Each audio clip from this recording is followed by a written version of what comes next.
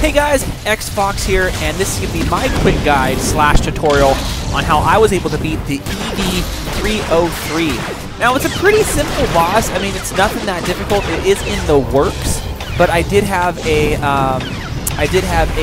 think 2 or 3 people email me and ask if I've gotten to this spot, you know, in my Sage quest, I guess, and how did I beat it? I couldn't beat it alone, of course. This thing is pretty beefy. It drops decent loot here.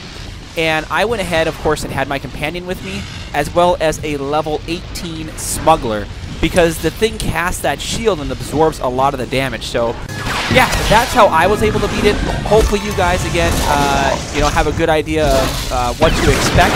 But this thing right here, of course, this is the second boss that's right after it that you got to fight. So here, again, all I did was pretty much just CC this thing to death here. And this is Lars, whatever his name is. But the first one is far harder to beat, so hopefully you guys, you know, got a good idea of what's to come when you guys come here. Thanks again for watching.